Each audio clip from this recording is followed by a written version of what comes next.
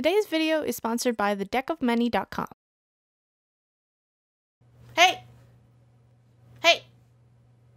Hey! This one's gonna be a bit gory and a bit crazy. I'm warning you now. So last we left off, we saw Kinora possessed Red Panda essentially have a game of chicken with our spell scale on a giant mech dragon that later crashed outside of the city. Woof. You know all that. Well, now let's rewind a bit. You see, while the whole dragon thing in the air was going on, Sips and Arena on the ground, we're also dealing with some shit. As after they see the dragon take off, oh no, this is good. This is really, really good. They hear a familiar voice shout out in the distance. It's Gothy! Finally, someone competent. Gothy, thank God. Did you find her? Did you find Kinora?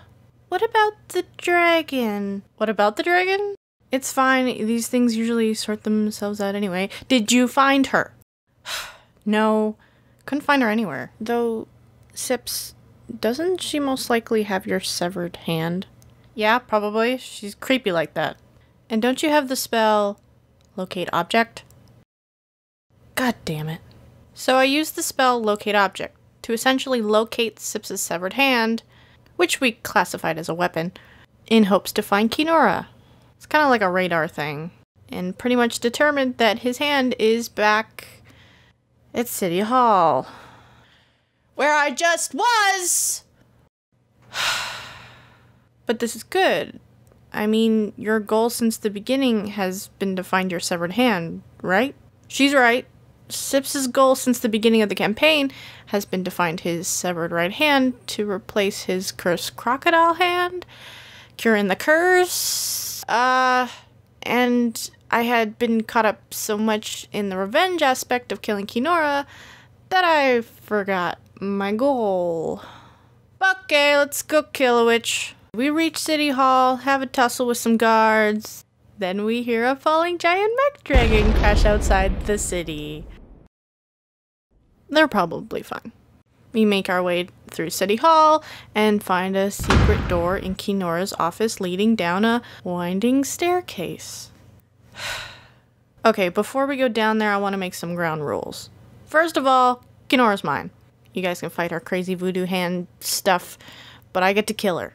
Yeah, that makes sense. Yeah, no complaints here. Second, Sneeze, buddy. I know you're eager to murder this woman, but I need you to focus on finding my hand, alright? I know, just this fight's gonna be tough, and I need you to be on the sidelines on this one, okay? Look, we'll go to Baskin Hobgoblins for ice cream after, okay? Fine. I'll get you one of her ears. Why do you want one of her ears? We should go. Right. So remember, I call dibs. We leave Jawbone to guard the door and descend down the staircase to find, ta-da! Kinora, who quickly spots us. Oh, well, looks like somebody remembered they had the spell Locate Object. What? No, I mean, yes? Shut up! I'm not here to talk. I'm here to kill you. Too bad. I figured out how you can cast magic. I could always share my findings with you. Nope, don't care. And Sips casts another lightning bolt, which goes wild. Oh, this is a good start. Creating a 70-foot permanent wild magic zone. So now everybody who casts any magic has a percentile chance that their magic can go wild. This is technically her fault since she gave me the damn curse. Pathetic. Shifting the blame. Sips dodges out of the way of her whips, and the battle is underway. Gothy and Arena attack her voodoo whippy hands as Sips is face to face with Kinora. And for a time, we even look like we're winning. But, there's always a but.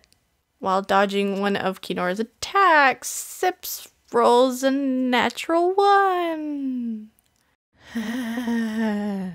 And the full force of Kinora's whip attack at 1d4 times an ungodly amount comes screaming down towards Sips.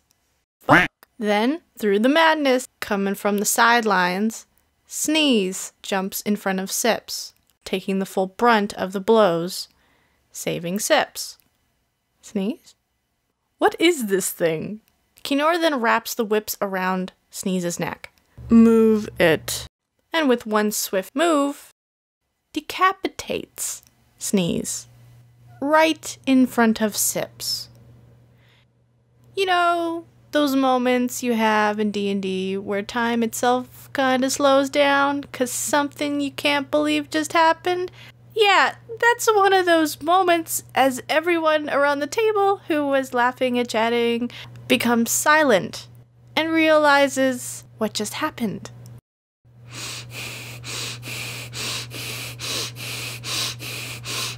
Oh, thank God. What even was that thing? Kangaroo thing, monkey, cat. Well, we'll never know now. Look, I know you guys haven't known Sneeze for too long, but he was Sips' best friend. He was like a brother to him, and now his severed head is lying in his lap. And I don't think I ever told you guys what causes Sips' curse to grow. What really triggers it. Stress. Emotional stress.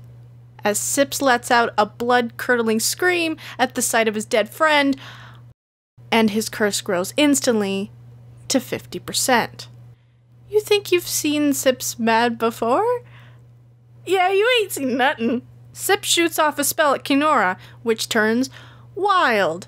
This is gonna be a lot of wild magic roulette, which creates a 10-foot deep pit underneath everyone in front of him. Huh. Sips jumps down. First, I was planning to just kill you. But now I see I need to make this hurt. Ooh. Made the monkey mad by killing his pet monkey cat thing. I'm trying. Sip shoots off another spell, which becomes wild again, ripping a hole into reality, creating a one-way portal to the fire plane. I might use that later. Gothy then also casts a spell at Kinora, which also goes wild.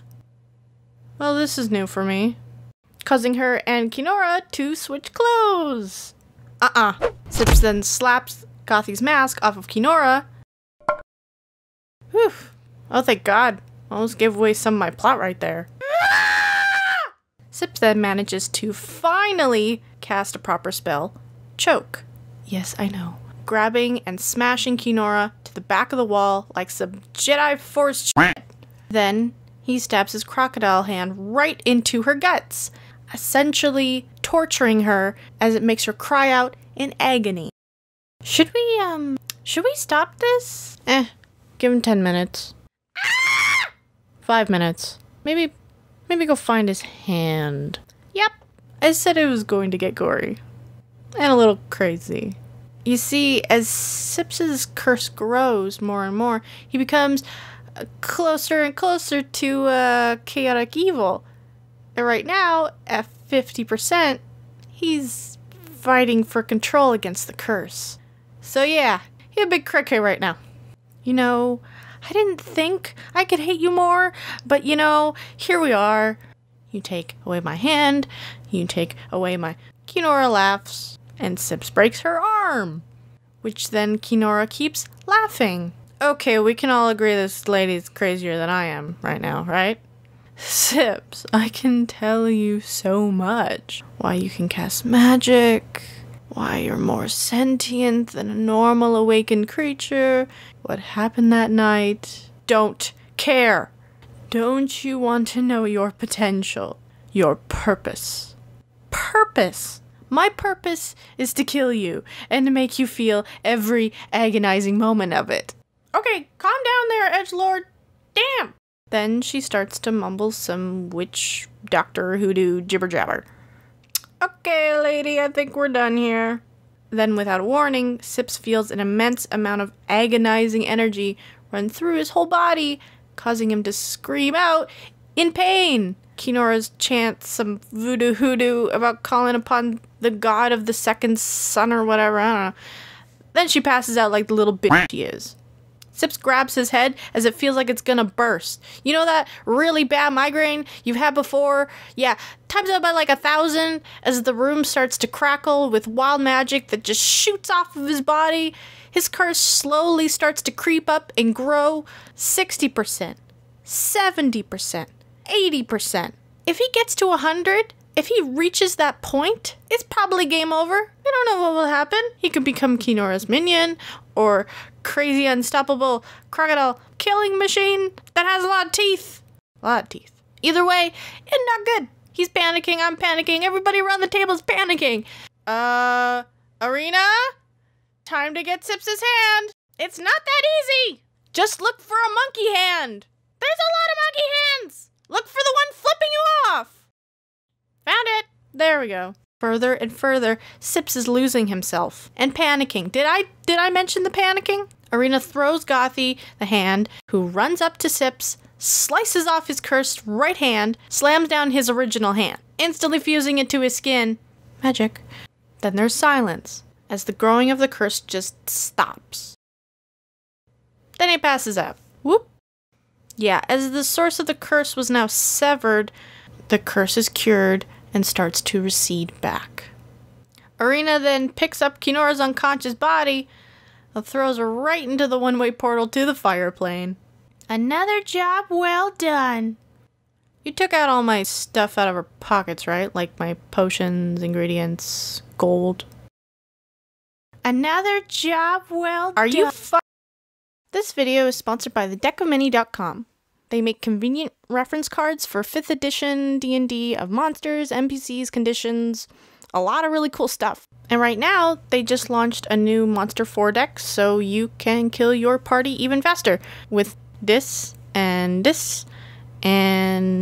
I don't know what that is. Anyway, go check them out and link in the description.